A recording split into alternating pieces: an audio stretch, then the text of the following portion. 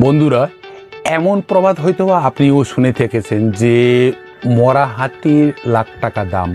কারণ কেন, এমন অনেক বন্যপ্রাণী আছে যেগুলো মরে যাওয়ার পরেও কোটি কোটি টাকা হেল্প করে থাকে। সুতরাং জ্যান্ত আর মরার মধ্যে কোনো ডিফারেন্স থাকে না। সেরকম আজকে ঠিক আমি কোন প্রাণীটাকে নিয়ে আলোচনা করতে চলেছি সেটা কিন্তু ইতিমধ্যে আপনি স্ক্রিনে দেখা শুরু করে দিয়েছেন।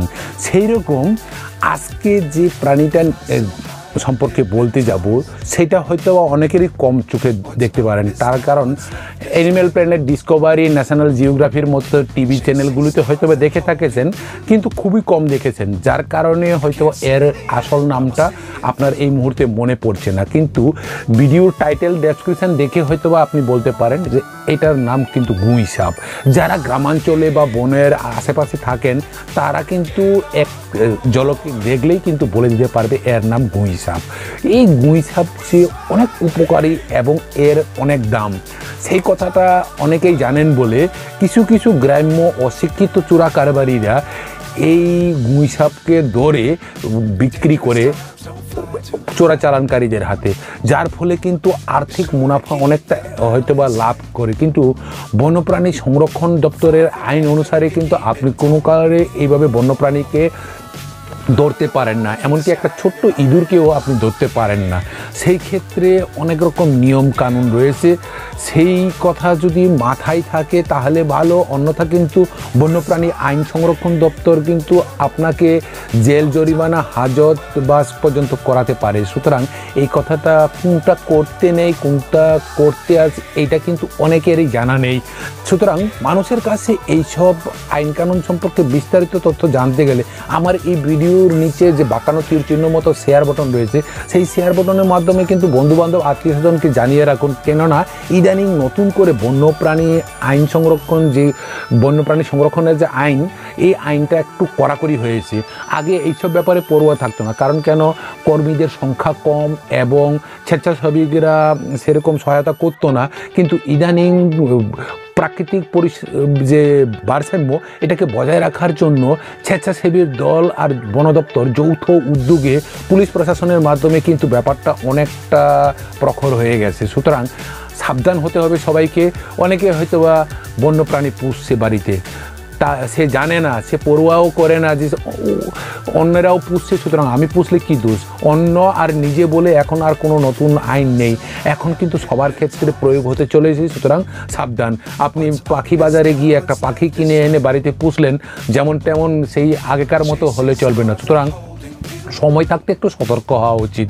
বন্যপ্রাণী বলতে কাকে ঠিক বুঝায়। কিছু প্রাণী আছে যেগুলো আপনি বাড়িতে পুষতে পারেন, তার জন্য কোনো অসুবিধা নেই। আপনি মুরগি পুষতে পারেন, কিন্তু বন্য মুরগি আপনি পুষতে পারেন না, এরকম কিছু বাধ্যবাধকতা রয়েছে। আমার ভিডিও যদি আপনি রেগুলার দেখেন, সেই ক্ষেত্রে কিন্তু অনেকগুলো আপডেট আপনি পেতে থাকবেন। বিনামূল্যে আপনি অনেক কিছু তথ্য সম্পর্কে জানতে পারবেন এবং অন্যকে জানালে পরে আপনার প্রিয়জন বিনা কারণে, বিনা দোষে, নিজের অজান্তে পুলিশি হেফাজতে থাকুক বা জেল জরিমানা হোক, সেটা আপনি নিশ্চয়ই জান না। সুতরাং আপনার পরিচিত বন্ধুবান্ধবকে কিন্তু এই ভিডিওটা ঠিক নিচে বাঁকানো তীর চিহ্নের মাধ্যমে শেয়ার করতে ভুলবেন না। তাহলে আজকে গুই সাপ নিয়ে আরেকটু বিস্তারিত আলোচনা করি, চলুন। গুই সাপের নামের সঙ্গে সাপ কথাটা থাকলেও কিন্তু সাপের মতো এরা বিষধর নয় এবং এরা খুবই শান্ত প্রকৃতির প্রাণী। গুই সাপ খুবই উপকারী প্রাণী, এছাড়া প্রাকৃতিক ভারসাম্য বজায় রাখার জন্য যথেষ্ট ভূমিকা পালন করে, তাই গুই সাপকে পরিবেশের বন্ধু বলা হয়। একসময় পুকুর, দুবা, কৃষি জমি, খাল, বিল, ঝোপঝাড়ে, বন জঙ্গলে খুবই বেশি পরিমাণে গুই সাপ দেখা যেত।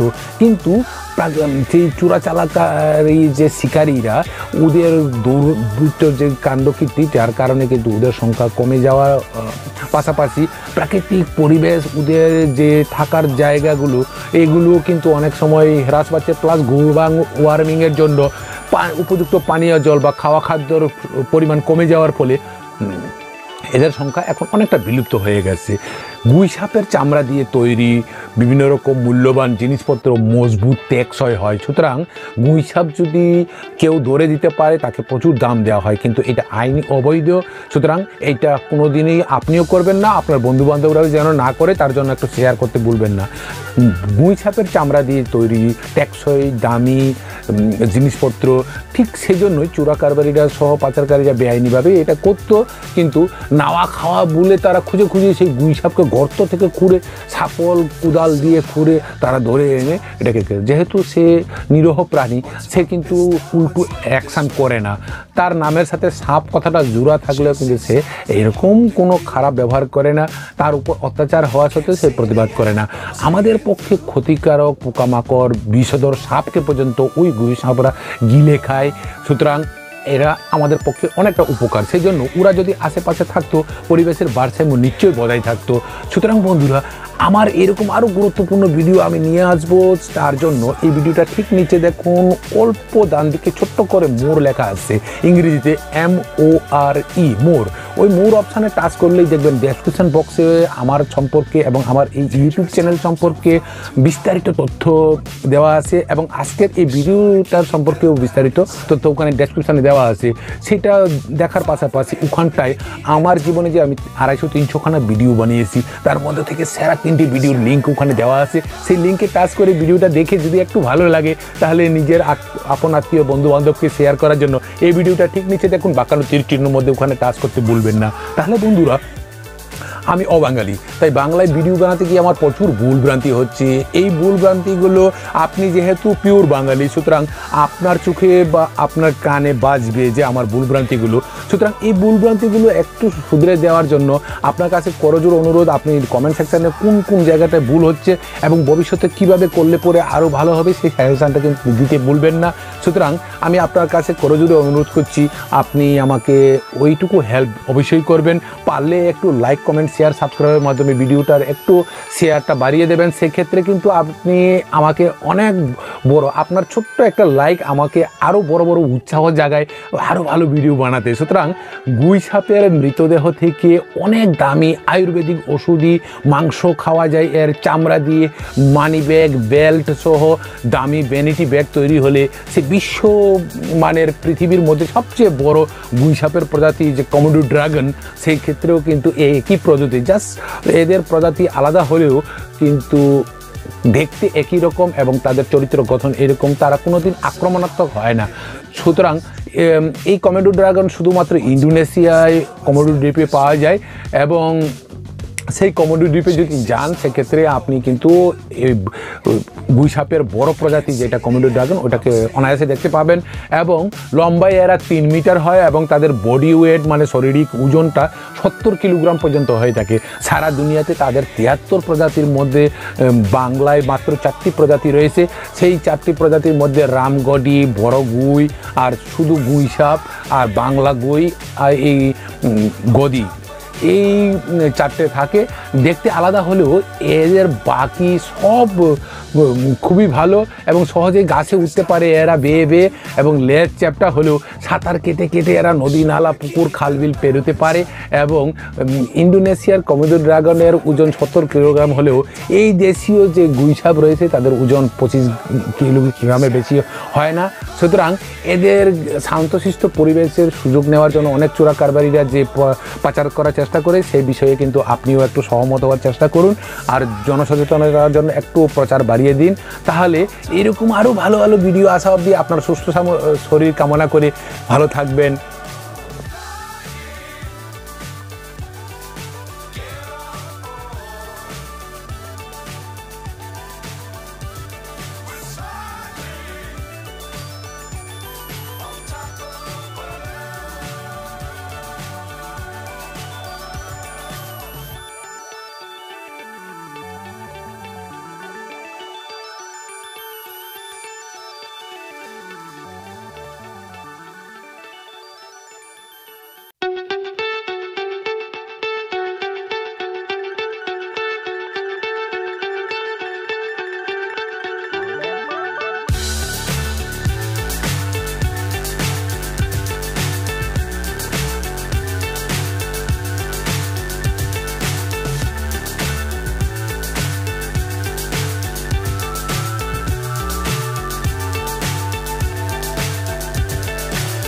So high I'm hypnotized.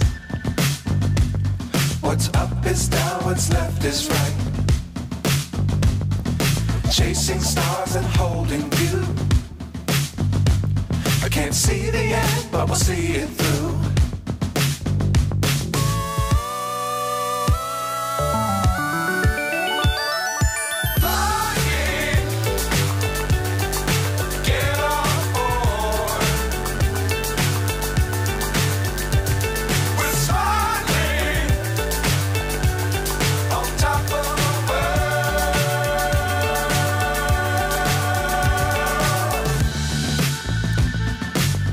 Dangerous times, don't fly too high.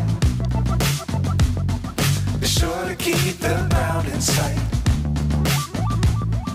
Fly forever if you keep it tight. Love the world, but keep the sky on your